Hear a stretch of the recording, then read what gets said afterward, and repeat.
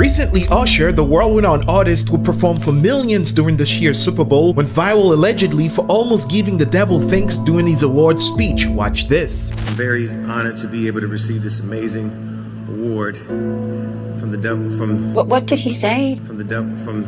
Because they are trying to normalize the devil. They are trying to populate. The devil is on the main stage at award shows and in every video and signs and symbols. And immediately after he realizes what he just said out loud on live TV, in an attempt to do damage control, he says this. From the devil, from the depths of my soul, my passion work.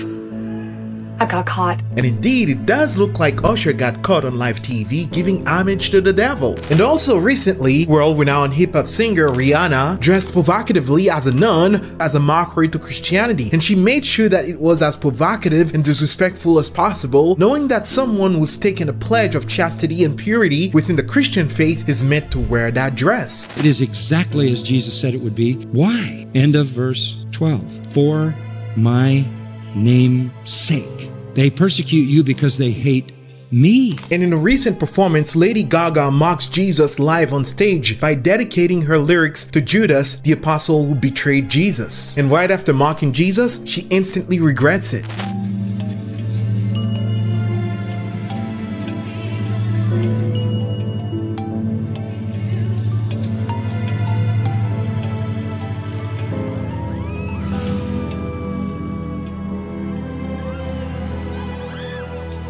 And I am 100% certain if they paid those same celebrities to mock another religion, they would refuse to do so. But Christianity is up for grabs when it comes to mocking Christians and the God of the Bible. They asked the question about why are Christians being treated the way they are around the world? Why are Christians constantly persecuted?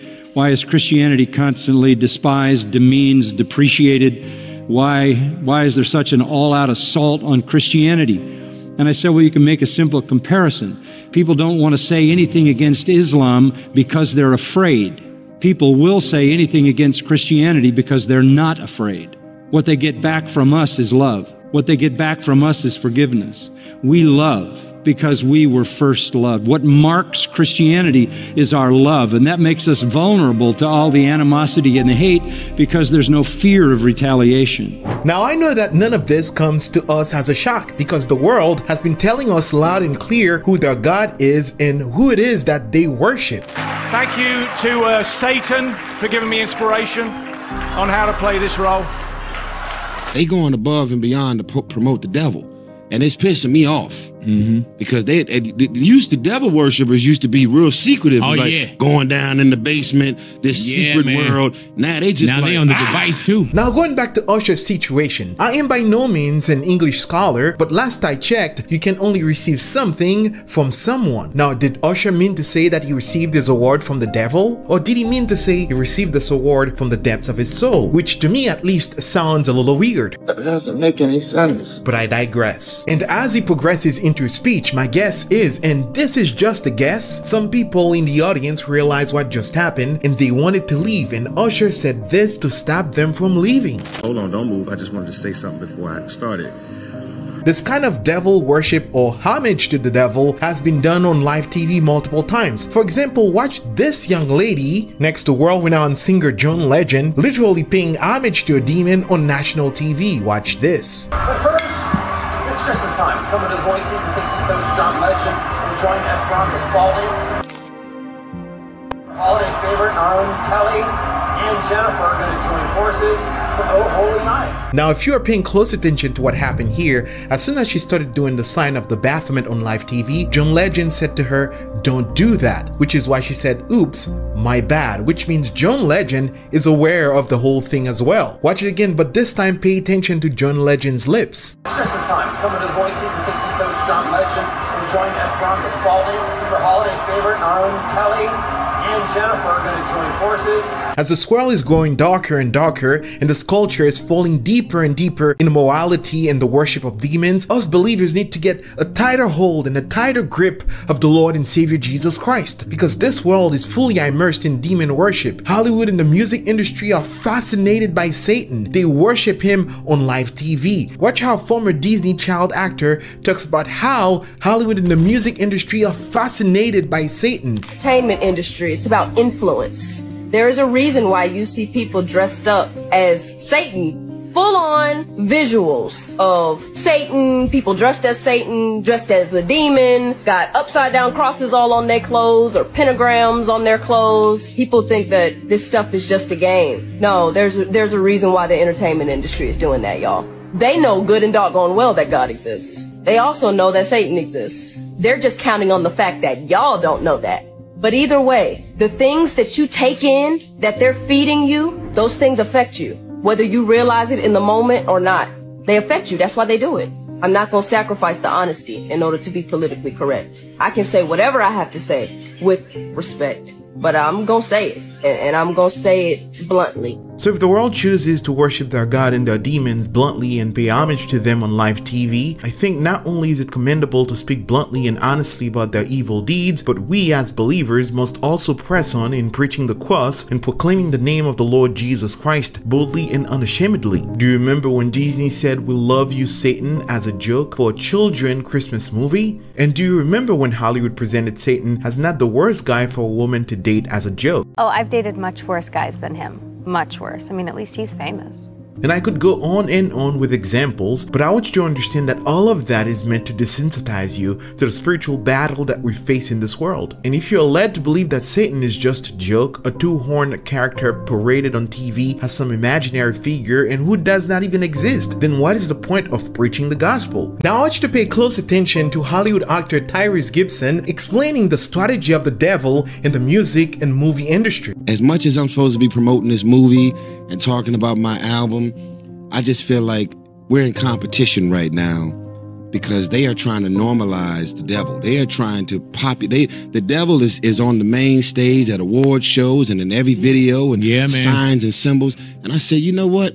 We need to stop treating our relationship with Jesus like the little buddy that you talk to before you go to bed at night and not be more vocal about all the things that God means to us and all of the things that God has brought us through. Because there's been a lot of moments that you didn't post about. But yet you know, how did God decide to get me through this? Yeah, man. And yeah, they going above and beyond to promote the devil. And it's pissing me off because the devil worshippers used to be real secretive, going down in the basement, this secret world. Now they on the device too. Nothing in this world happens at random, especially in the movie and music industry. And the Bible tells us that the whole world lies in the power of the evil one. For example, watch how a news segment accidentally segues into a satanic ritual. The state government announced the proposed legislation today. It's in part due to the stabbing of a police dog during an arrest in Brisbane last year. Hail Satan. Recent outages have shown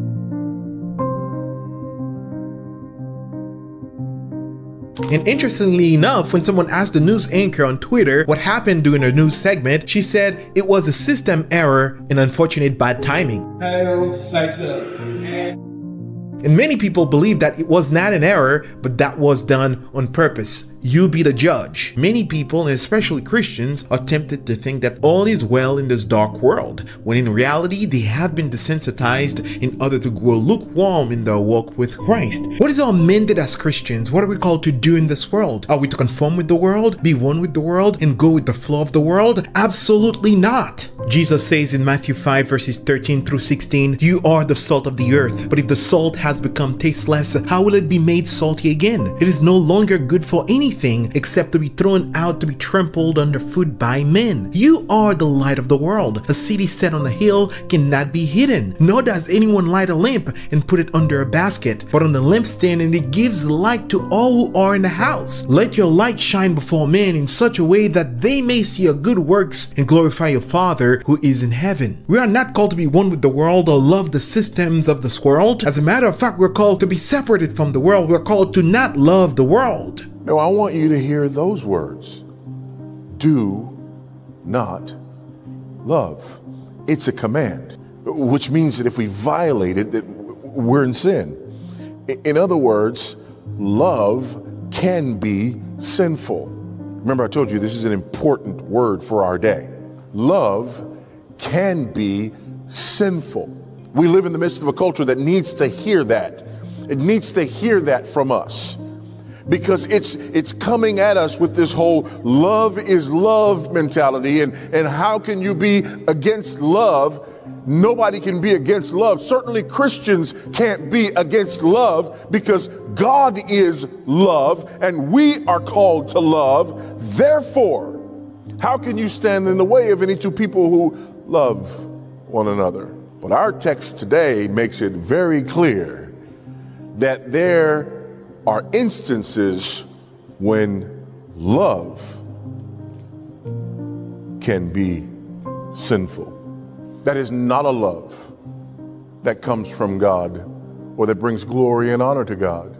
It is pointed at the wrong object. It is a love that arises from the wrong source. What is our mandate as Christians? What are we called to do in this world? We're called to proclaim the gospel of the Lord Jesus Christ, to call sinners to repentance, to call them and to tell them that the kingdom of God is at hand. Repent. Jesus Christ is coming back. He's coming back again. He's coming back soon. Repent because death is imminent. Repent because there is a day of judgment. There's a day that you will give an account to God. And if you're found without a saving knowledge of Jesus Christ, you will be damned. Look with me, if you will, at Romans chapter 1, beginning of verse 18. Familiar passage, but I want us to look at it. For the wrath of God is revealed from heaven against all ungodliness and the unrighteousness of men, who by their unrighteousness suppress the truth. For what can be known about God is plain to them, because God has shown it to them. For his invisible attributes, namely his eternal power and divine nature, have been clearly perceived ever since the creation of the world in the things that have been made. So they are without excuse. For although they knew God, they did not honor him as God or give thanks to him, but they became futile in their thinking, and their foolish hearts were darkened. Claiming to be wise, they became fools and exchanged the glory of the immortal God for images resembling mortal man and birds and animals and creeping things. Therefore, God gave them up to the lust of their hearts to impurity. Here we are. These lusts, these desires, to the dishonoring of their bodies among themselves, because they exchanged the truth about God for a lie and worshiped and served the creature rather than the Creator, who is blessed forever. Amen. For this reason, God gave them up to dishonorable passions. Dishonorable passions. The desires themselves are dishonorable. Look around you, on TV, in politics, in the commercial and professional sectors. Look at the university professors. Look at the university students. This entire society is the product of God's abandonment. God gave them over. But John, what is the end goal? Why would God do that? Because God is holy, God is righteous, and he is a just God. Though given over to their sin, God will rescue them if they repent. Now, I'd like you to listen very carefully to the following clip, which is the testimony of a man who lived a life of complete immorality and got AIDS, but at the very last chapter of his life, God rescued his soul from hell. Sitting right back there was a young man named Robert Lagerstrom. He was one of the leaders in the Gay Pride Parade in Los Angeles. He was dying of AIDS. He said to one of his friends, "I'm dying. I'm afraid to die. I'm not ready to die. Where can I go to get help?" One of his fellow sinners said, "There's a church in the valley called Grace Community Church. Go there." He came here. I read that psalm. He was a man crying to the Lord in trouble. He was a prisoner in misery and chains. He was in the darkness and the shadow of death. And I read that psalm. Later that day, he said to me, "You read that," and I knew it was in the right place. "You read that," and I kept saying to myself, "How do I get delivered? How do I get delivered? Where do I go? What do I do?" And then he said, "You got up and you preached this really long sermon. And the more you talked, the more irritated I became, because I wanted to be delivered, and you kept talking and talking. I didn't hear a word you said." So he came at the end of the service, came to the prayer room, fell on his face before God, repented, embraced Jesus Christ as Lord, was wonderfully saved, and I baptized him right here in these waters. Before I did that, he gave testimony to everyone he knew And when the gay pride parade came, all the leaders of the parade, when it came by, because he lived on the route, came to his house to wish him well as he was dying, gave him all the gospel, went to heaven. We speak the truth about the sin in order that we might speak the truth about the Savior who forgives, right? It may seem too late for a lot of people, and when we read Romans 1:18 through 32, it is very, very bad news. But a couple of verses before that section, the Apostle Paul says, "I am not ashamed of the gospel of the Lord Jesus Christ, for it is the power of God unto salvation, to the Jew first, then to the Greeks." All we can do in this depraved culture is to proclaim the gospel of the Lord Jesus Christ. My question to you is, do you know him today? If not, then my friend, today is the day of salvation. There is no waiting. There is no tomorrow. Right now is the day of salvation. If you have not repented of your sin, if you have not given yourself to the Lord and Savior Jesus Christ, right now is the day. There will be no excuse for you after death. There will be no excuse for you once you pass from this life to the other one. The Bible says it is appointed unto men to die once, and after that comes judgment. And anyone who died without the Lord and Savior Jesus Christ will be condemned forever in eternity in hell. And my friend, my question again to you is, do you know Jesus Christ today? If not, then fall on your knees and repent of your sin and confess with your mouth that Jesus is Lord. This message is an invitation to all of the rejectors of Jesus Christ, those who mock him and his gospel and trample underfoot as it were the precious blood of the Savior. What will you do on that last day, my friend? Where will you hide? The Bible says in Hebrews chapter 10 verse 31, it is a terrifying thing to fall into the hands of the living God. Don't wait until it's too late, my friend. Don't think that you have your whole life in front of you and maybe you'll get to Jesus at some point. Don't think like that, my friend, because tomorrow is not promised. But the Bible says, if today you hear his voice, do not harden your heart. Run to the Savior by faith today. He suffered and died on the cross to atone for your sins. And by putting your faith in him, you will be washed clean of all your sin and walk in newness of life in the Lord and Savior Jesus Christ by the power of the Holy Spirit. Today is the day of salvation, my friend, if you hear this message. Know that God calls you to put your trust in his Son, our Lord and Savior Jesus Christ, and repent of your sin, so that you may be found in Christ and not die. That is the only option to life. That is the only option to peace. That is the only option to eternal bliss. His name is Christ. There is no other one. He says in John chapter 14, I am the truth, I am the way, I am the life, and no one comes to the Father but by me. In Acts chapter 4 verse 12, the Apostle Peter says, salvation is found in no one else, for there is no other name under heaven given to mankind by which we must be saved, and that name is the Lord Jesus Christ. Put your faith in him and him alone, because in him only is the eternal and abundant life. This is it for this video, and let me know what you guys think in the comment section down below, and make sure to share it with a friend, especially a friend who's not a believer. I invite you to support our ministry by becoming a Patreon member or channel member, and by purchasing one of those wonderful t-shirts that we designed down in our channel store. And you can also go on thegospelofchrist.info to ask us questions and learn more about our ministry. If this is your first time on the channel, I invite you to subscribe, like this video, and share it with someone. If not, I hope to see you on our next video. With love in Christ, John Henry with the Gospel of Christ.